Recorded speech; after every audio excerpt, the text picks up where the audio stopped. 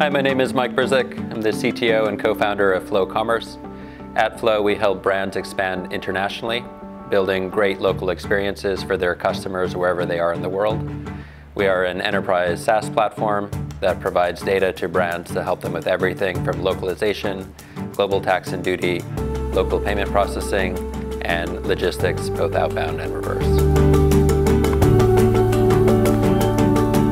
So a lot of people ask us how we do software development at Flow. There are a few elements that are pretty unique, but foundationally this is an engineering-driven culture where engineers are responsible full stack for product development, operations, and support post-production. What that means is that every piece of software that gets written here, when it's merged, it deploys directly to production. We wanted to invest in how we build very high-quality software efficiently. Along that journey, we've done a few things that honestly some people think are crazy. One of those is that we standardized on a single production environment. We don't have QA environments, we don't have staging environments, we don't have test environments.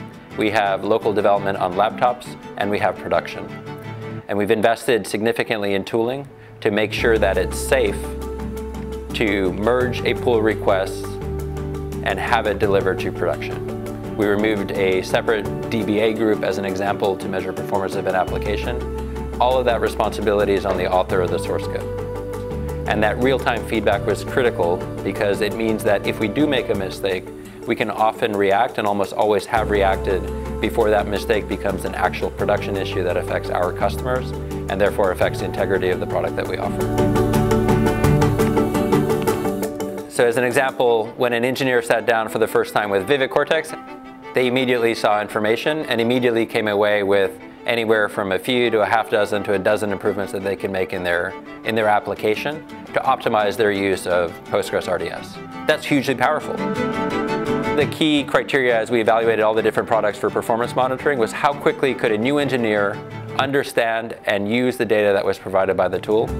And among other things, but in that area, Vivid was second to none, where an engineer could immediately look at the data and take action and understand what they were doing. He took these charts from Vivid, went into the application, made a few changes to the core libraries and how they consume batches of events and process those, deployed them, and the instant the deploy changed, he confirmed exactly what he anticipated would happen to the charts. We then measured and could see the similar 10x increase in some of the core business metrics. As we were evaluating the different products, of course, one of the other components we looked at was cost of ownership. We actually looked at it holistically across all of, what is the engineering expense at the end of the day going to look like in terms of total cost of ownership of a product that provides the data that we need. And when we did that analysis, actually Vivid came out ahead. And more than that, the product just works. And so thinking through all the times that we've had to reach out to support because of a bug or an underlying issue, it turns out that actually it's very rare. It'd be hard-pressed to even identify a single problem that we've ran into through implementation. And I think that speaks volumes to the quality of engineering behind the product.